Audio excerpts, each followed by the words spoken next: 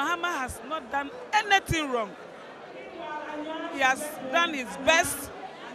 He has worked hard for this party.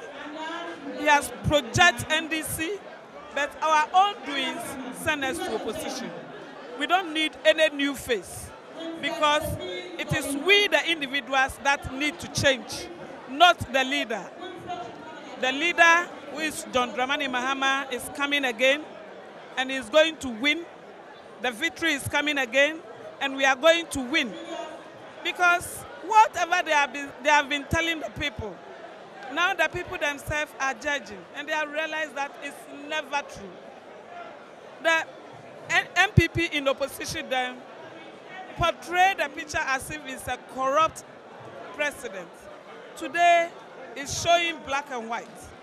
That is the best. Look at the corruption in their government now. You can compare it to NDC. After if NDC will steal, they will steal coins. These people, they will steal dollars. What are you talking about? Mama has not done anything. But people believe the perception, and that took us to opposition. Now the people have seen the mistakes, and they have realized that Mahama is the best among all of them. Who can tell me he has done a project more than Mahama? Nobody can challenge him. He's coming with vim. We are going to support him, and he's going to win 2020. Because we are going to do everything possible, campaign for him, and Ghanaians themselves are looking for him, like the way they will look for a pin that has fallen in the sand.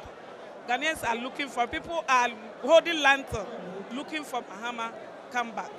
So Mahama is coming, is going to win 2021 December. We will swear Mahama him as president.